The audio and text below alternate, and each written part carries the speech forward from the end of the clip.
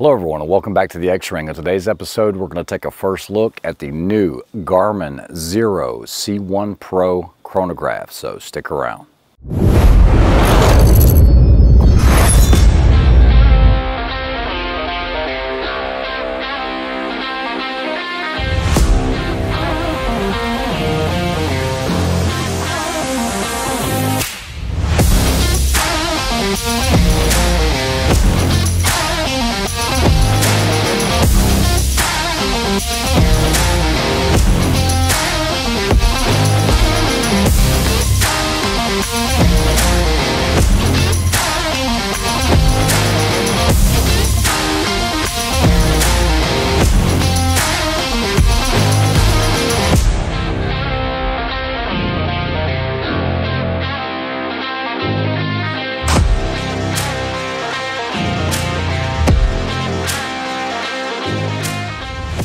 Alright, so for those that watch the channel, you guys know that I did some chronograph tests recently using the Magneto Speed with the Gray Ops bayonet, the Lab Radar, the FX Impact, and even the Mach 4 Plus. However, as of today, October 19th, 2023, I think we have a game changer on board. So this is the new Garmin XERO C1 Pro.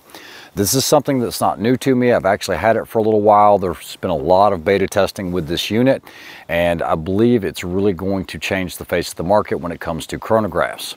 But before we get started and me showing you everything on this unit, I think you need to realize that I don't think anything that is a Doppler radar, like your Impacts or any of these other ones, are going to give you the exact same numbers that a Magneto Speed is. We have to just simply look at how a Doppler works, and basically it's taking that measurement down range and then it's putting it in a program and then it's estimating that speed back to the muzzle.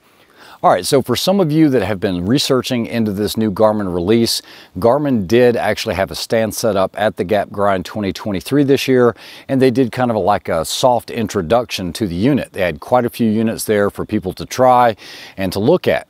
You know, one of the big standbys is that Magneto Speed, but if you're not a guy that just has one rifle, you know, because once you get an extension set up, you really don't have to do much because you already have the standoff right and everything else. But if you're a guy that's testing multiple rifles, multiple calibers, different barrel contours, different chassis, you're going to have to constantly be adjusting those. I think it's why the Doppler is actually so popular, is because it is pretty easy to set up. However, there's a little bit of a learning curve with it on getting it aimed properly and everything else. Well, this Garmin kind of changes all of that. While I was at the Gap Grind, I was on the line with almost 30 shooters at a time. We were all shooting in the same direction, and I never once got a malfunction or a read error on the Garmin XERO. So for those of you that want to see that direct comparison, this is the Garmin XERO. This is a GoPro Hero 11. So I'm kind of using this as reference on the actual size of it. It is slightly wider, slightly taller, but it's a little more narrow at the top. You guys can see how that's kind of tapered out so that when you put it on the mount, the Doppler side is actually facing the direction of fire. This is also made in Taiwan, just for those that want to know. Nothing wrong with that. A lot of the Garmin products are made overseas. It's just the way it is today's day and time. What you're going to get in the box is supposedly just this, and I say supposedly because this might not have had the complete packaging. When I first got this unit, there wasn't even an app, which there is an available app on the App Store called ShotView, and that's the one you want to download for this for your phone integration. So it's going to come with the actual unit itself. It also comes with a little mini tripod. It does have the quarter 20 on the top of it, and basically you just screw it in, point it in the direction of the projectile going down range, and it should give you a reading. I actually didn't even get an owner's manual with this, and it's been that simple to use the user menu to be able to get the shots that I needed. There's very few things that you have to do, and that is select the velocity range, which is very broad, but that's mostly for subsonic, and then also for your supersonic range. That's pretty much it. You'll also specify if you're going to be shooting rifle or pistol. I've tested it with both suppressed, unsuppressed, pistol, rifle, center fire, rim fire, and I've had zero issues with reading. Now, when I compared it directly to the Magneto Speed, I did get some slight variances, somewhere between 4 feet per second to a max of about 10 feet per second. We're actually going to try it here right now with the Magneto Speed and compare it side by side. So let's see what we get when we try it here now. Okay, so regardless of what you might think on how easy it is to set up a magneto speed, it still takes some time. You usually have to move your bipod back. If you've got the Gray Ops rig or if you have a Wiser Precision, it still takes a moment. If it's a different rifle than what it's used to, then you're gonna have to make some adjustments. It is pretty quick though, but you're still carrying around a large bayonet. This is as simple as opening up the legs and merely turning it on. Now I'm gonna apologize about the glare, but there is no issue whatsoever seeing the screen on the Garmin. On the Garmin, I'm just gonna hit OK, new session. And then this is going to be a rifle, so let me go up to rifle. We're gonna hit OK. And then this velocity range is definitely gonna be subsonic, so OK. Okay, so now it's gonna ask about the projectile weight. We'll just go ahead and do it while we're here. And what we're gonna do is we're gonna take this down to 0. We're gonna say, okay, this is a 40 grain.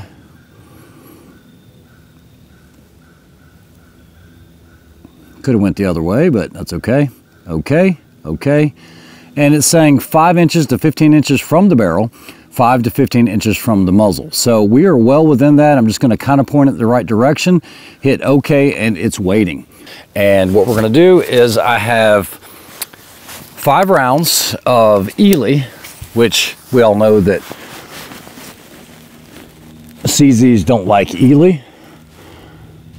This is a custom rifle that was done up for me by DP Gunworks. So here we go. All right, so it's analyzing the shot, and the magneto speed, it says signal crossing bad, signal strength high, press any button. So 1135 is what I've got on the Garmin. So it didn't have any issues reading it. I don't know why I'm not getting a reading on the magneto speed, but it does happen. So let me check it again. I apologize for the lighting here, but it is what it is.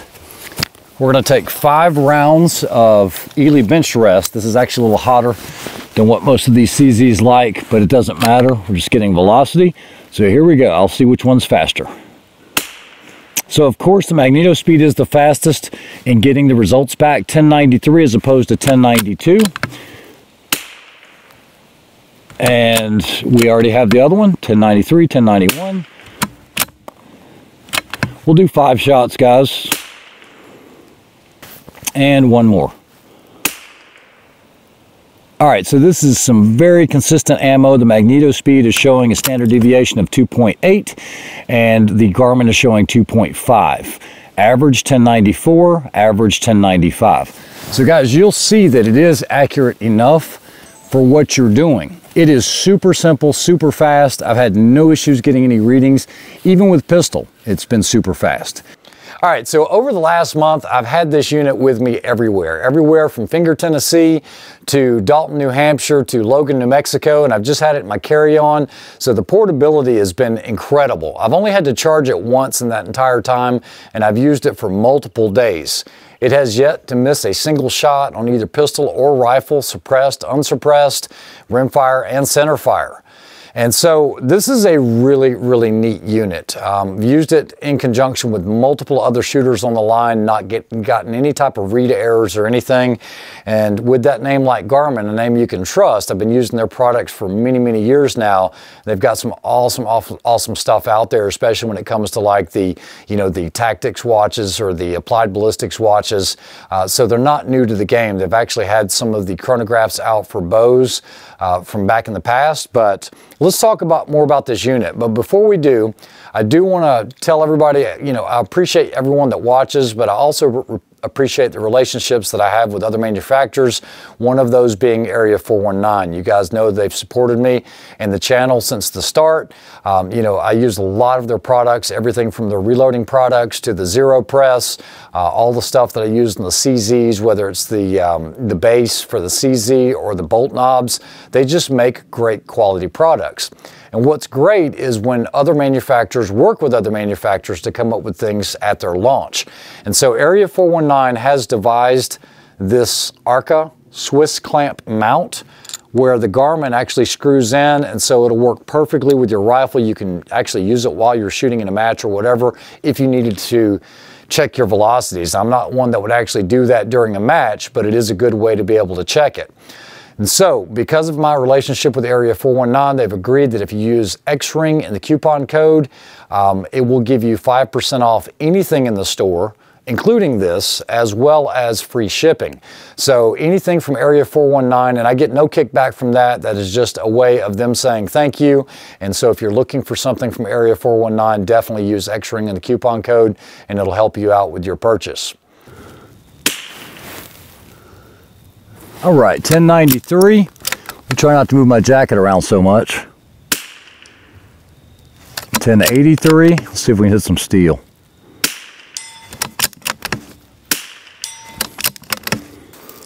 Now, if I wanted to get a velocity on pistol, it's pretty easy. We're going to turn it on, new session, okay. And we're going to go down to pistol, okay. And then we're going to select the velocity range. We are going to be using a Glock 44 with a CGS suppressor on here. And we're going to hit okay. And we're going to skip the grain weight, not important. Okay, 5 to 15 inches above the radar. So let me go ahead and get this pointed in the direction of the range down range. Let me go ahead and charge it. And here we go. 883, 902, 873, and 861. So guys, it does work very well. So even if you're using a centerfire pistol or anything like that, you're still going to get your numbers very quickly. All right, so the user interface is super simple. I'm going to give you guys a rundown of all the menus at the end of the video. But one of the biggest things is the new Shot View app. If I click on this app, I can pair it to the phone and find the phone. And once I find the phone, then we can actually go through the interface. Okay, so you're gonna see the Shot View app here. I'm gonna give you kind of a close-up of that. Hopefully it stays focused. If it doesn't, then there you go. We can kind of see it somewhere in there. It's kind of fishing around for the focus.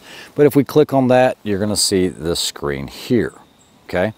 So let me go ahead and zoom in just a little bit on this. Hopefully I can keep everything focused as best I can. And then what we're gonna do is we're just merely gonna turn the unit on. All right, so opening up that menu, what you're gonna see is the pistol cartridge, the model, the date and the time, how many shots, average kinetic energy, which I didn't input as a value, 880 feet per second. You've got your spread and standard deviation, your min max, and you've got your shots. You can edit the shot if you want to. So if we want to take away, let's say there was one that was just really hot in here, and we take away this one at 902, now you're going to see that it changes everything with regards to all of your averages and everything else. Standard deviation came down to 9.1. So very easy user interface. If we go back to home, what we can do is see rifle cartridges from the past, all different weights. So it's going to record all of those in there. Very easy user interface. You've got home on the bottom left and sessions on the right. These are your sessions broken down, so that's very easy to do, especially by date. You guys can see some of these dates that I'd done in the past before actually deleting them. So if you go back to home, that's going to take you to the main screen. If we go back to the unit, it's going to show you that it's connected. All right, I hope you guys all enjoyed the review of the new Garmin XERO C1 Pro and then also the mount system by Area 419. Guys, products like this are what keep the industry moving, and at a time where it's kind of stagnant with everyone kind of waiting to see what happens with this election, it's really cool to see innovative products hitting the market. I know that this is a great unit. It has had no problems. I've had zero issues with it whatsoever in the time that I've had it. The MSRP is going to be $600, and they should be dropping today on most of your Garmin dealers, so definitely check them out. I do apologize for not staying more in touch with you guys, but it's been crazy busy. It always is in the fall. I appreciate everyone that watches and subscribes to the channel. If you haven't subscribed to the channel, please do that, and that would help me out quite a bit. You guys take care. Have a great week. We'll talk to you soon.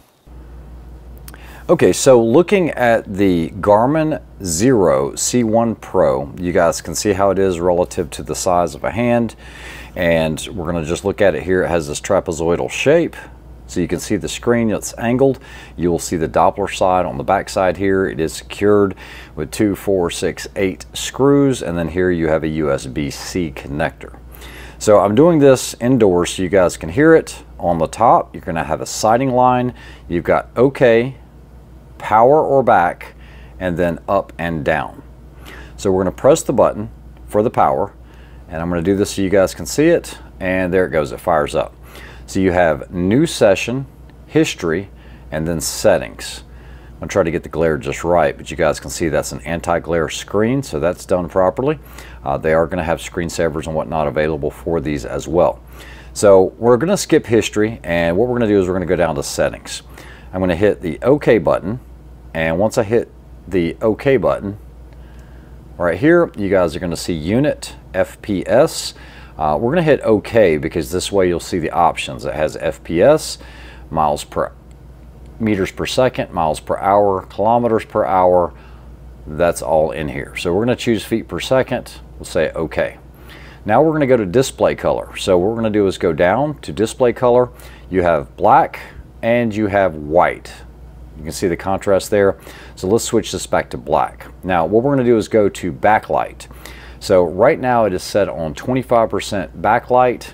And what I'm going to do is I'm going to flip these lights off so you guys can see this backlighting. It is completely dark in here, but you guys can see that blue tint. That blue tint doesn't really appear to the naked eye. What we can do is we can increase. Let's go ahead and hit OK.